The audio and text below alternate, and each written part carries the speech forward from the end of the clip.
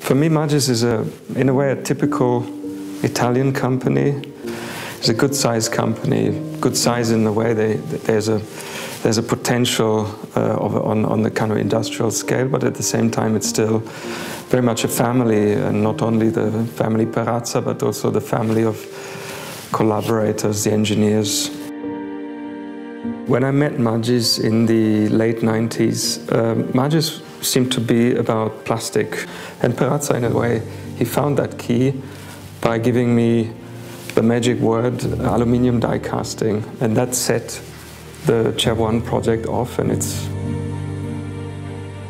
when we started to work on the chair, we just liked the idea of discovering this new technology, new to us, of die casting aluminium, which for me was the image of the hot and liquid aluminium shooting into a mold and creating a chair. And the chair means a certain geometry of a seat, but also a structure.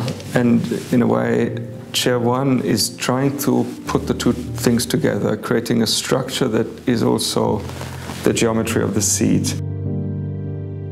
And it was at this time, working on the chair, which was for me, for my office, the beginning of using three-dimensional software, creating the three-dimensional geometry on the computer, but simplifying it in such a way that we could build a physical model very quickly.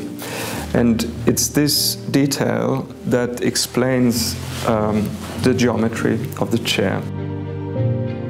I think in the process we were unconscious of the fact that the kind of the rough geometry of breaking up a very complex curve into flat planes would become the language of the chair.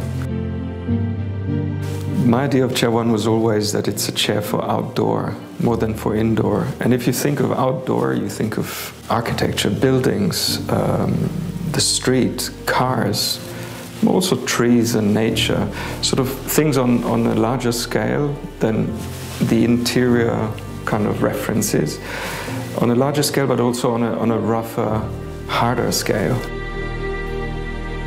So in the end, we ended up calling it Chair One because the file name on the computer for the project was Magis One, and then became Chair One as the first project we did for Magis, the first chair we did for Magis.